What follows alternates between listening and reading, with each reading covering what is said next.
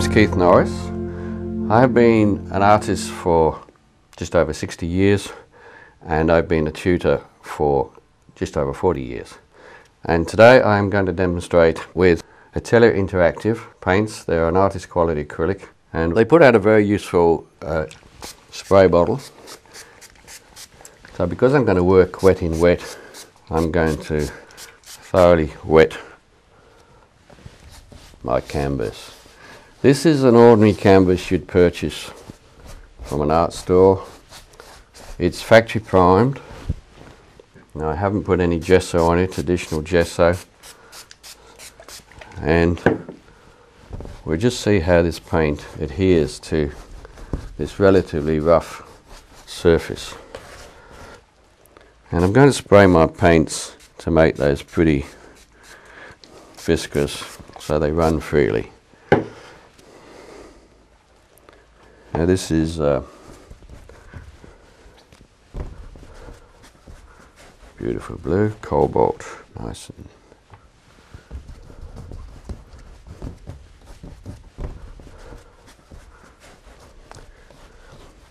now I thought we'd do some flowers, but not a representational painting of flowers, something pretty, something attractive, something fairly free, something easy to paint without the confinements of good drawing. Gee, that ultra strong. And some magenta. I'm using all high frequency colours here.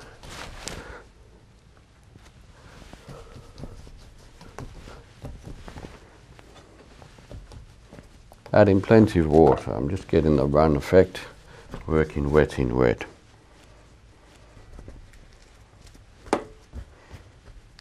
Got a nice, very nice broad brush here, 1.5 inches, which means I can cover quickly.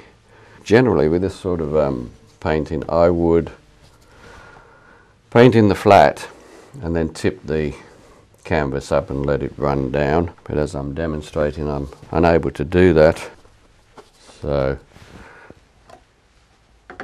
we'll have some interesting results. Good, I hope. Never be frightened about producing a bad painting, just have fun. Now because I have colours all in a similar frequency, it doesn't matter if I hit one or the other, I'm not going to be out a great deal.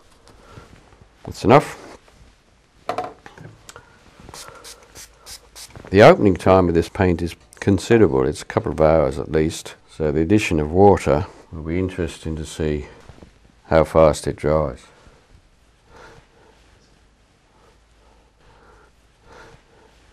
Beautiful brush, do a flat or a fine.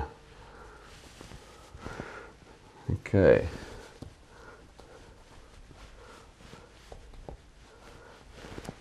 Now before my next stage of painting, I'm going to have to let this dry. So I'd say it's time for a cup of tea. Right, well we've had our coffee and it's dried beautifully. I'm now going to just add a little. There's some beautiful graduations here that I'm happy with, but I'm just going to let some dribbles of water run down like that. And then I'm going to add some solid colour, and that colour should follow the dribbles. I don't know if you can see that on the camera. Got to load that up.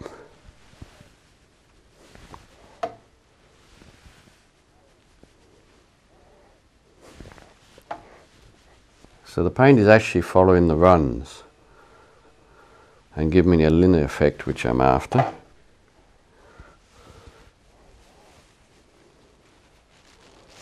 I like it. And you can actually draw with water if you want the paint to follow a certain line.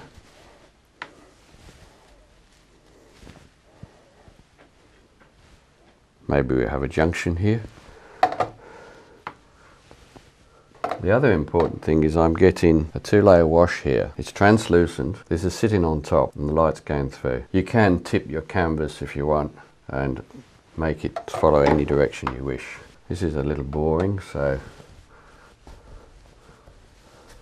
Let's use a large brush. I'm picking up two colours there, and now we go into the lower frequency colours.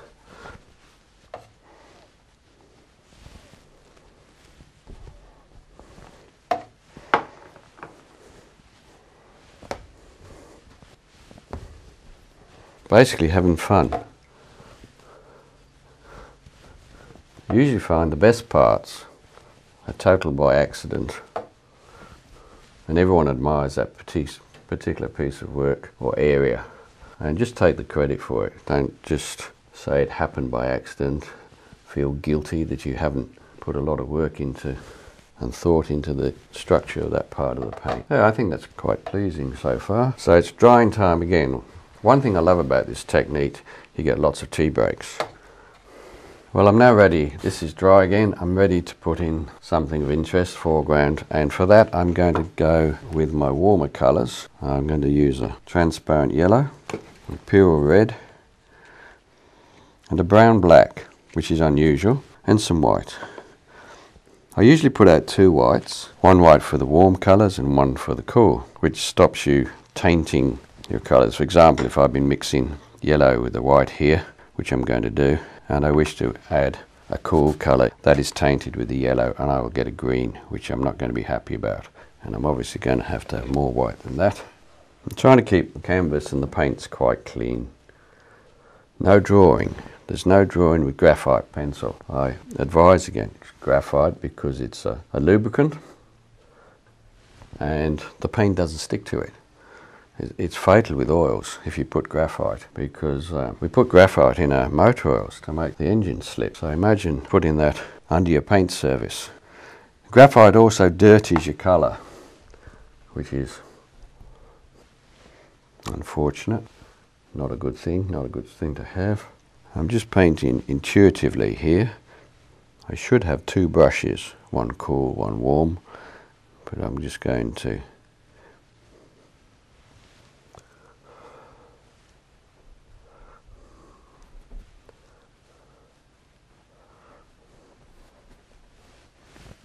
we'll have that a little high, I think, and a little cool.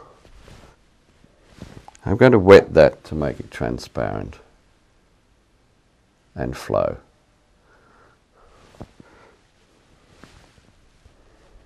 So I'm actually taking paint off there.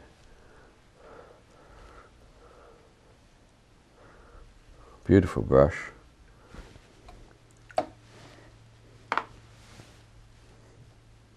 And even though I've diluted the paint considerably, it's still covering beautifully.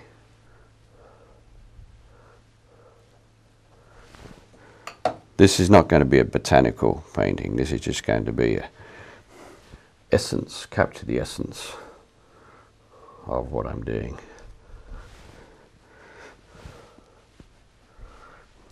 And now a little tight drawing. I'm going to take the blue and add a little black to it, just to sombre it a little, and magenta. A lovely mauve there, just to pick up the mauves in the background. The advantage of these paints is that they don't dry on you quickly. They've built in an extended time. You can paint for up to 4 hours without it going hard. And if you wish, you can resoften just by spraying with water, adding water, so you can blend and change. Now,